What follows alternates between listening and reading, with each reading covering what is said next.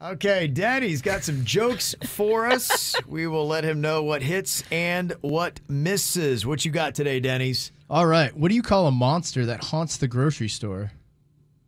I don't know. What do you call it? Freddy Krueger. Oh, okay. yeah, Down baby. delivery in Florida. You know I love monster comedy. They're new. They are. You're so topical and current. Very topical. Yeah, he is. And it's always Halloween monsters. Yeah. Second joke. What did the tailor shout when he sacrificed the goat? I don't know. What did he shout? Hail Satin. Hail Satin. This is a clean comedy That's right there. so good. Third joke. What do you call a monk who raps about enlightenment?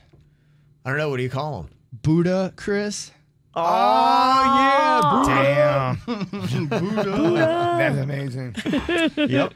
Fourth joke. Why did the government trade secrets with the octopus?